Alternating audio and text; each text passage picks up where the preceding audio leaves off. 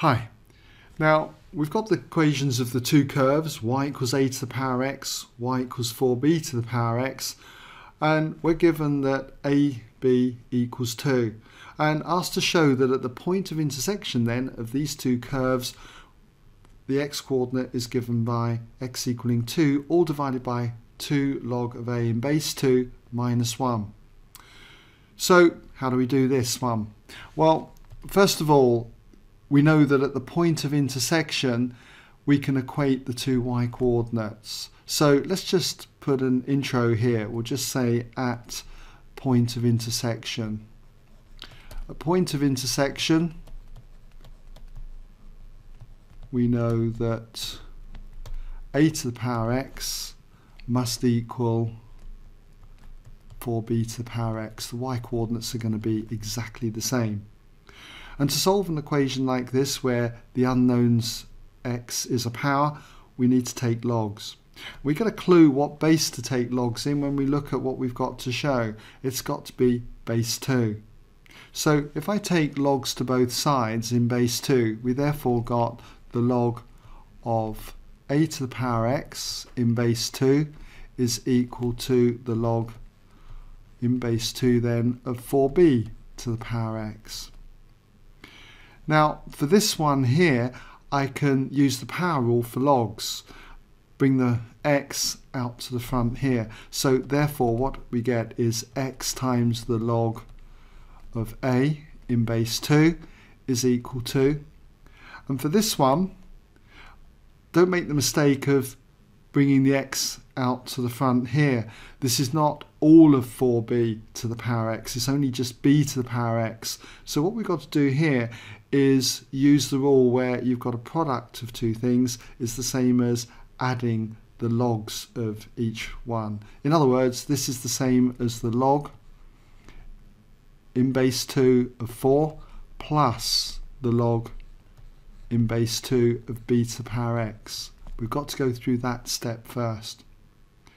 Now we can bring the power here out to the front by using the power rule. Okay, so if we do that, we've got x log in base 2 of a equals, now this term here, this is an obvious one, the log of 4 in base 2. What power do we need to raise the base to in order to get 4? It's 2. Definition of a log. Okay, so therefore this has to be 2. 2 to the power 2 gives us that 4. As for this one, we'll use the power rule here and bring the x out the front. So that's going to be x log of b in base 2. Okay. Now we need to group together the terms that contain x. So what I'm going to do is take x log of b in base 2 from both sides. So we're going to have x log of a in base 2 minus x log of b in base 2. I'm going to pull out x as a common factor though at this stage. So we'll have x times the log in base 2 of a minus the log in base 2 of b. And that's going to equal the 2 there. So hopefully you can start to see this is starting to get to look like this, only we've got a b in this at this stage. But we can come to that in a moment. If I now divide both sides by the log of a minus the log of b, both in base 2, we're going to get x equals 2 then, all divided by the log in base 2 of a minus the log in base 2 of b. So if I just divide this off, okay, we'll call this equation 1. We're going to be coming back to that in a moment. So we've got to do something with this b here so that we can eliminate it from here and get it x in terms of a. Well, we get that from this result up here. We know that a times b is equal to 2. Let's just remind ourselves here, but ab equals 2. So if I was to take the log of both sides in base 2, okay, we'll have therefore the log of AB in base 2 must be equal to the log of 2 in base 2. Well, this is an obvious result. It's 1. The log of any number in its own base is 1. 2 to the power 1 gives us that 2. So this is 1. Okay? And we can use the addition rule here. That is that the log of AB in base 2 is exactly the same as the log of A in base 2 plus the log of B in base 2. And that's going to equal, as we said, 1 here.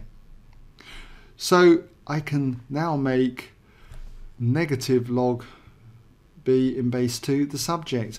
All I've got to do is just take this term from both sides, and I'm also going to rearrange it by taking 1 from both sides. So therefore we're going to end up with the log of A in base 2 minus the 1 equals minus the log in base 2 of B. And if I say call this equation 2, and I now sub equation 2 into 1, then we're going to be nearly there. What we've got is therefore x equals 2 all over, and we've got log in base 2 of A, and for minus the log of 2 in B, you can see what we've got here is plus another log of A in base 2 and then minus 1. And can you see that we end up now with 2 lots of log of A in base 2 minus that one there, the result we had to show. Okay?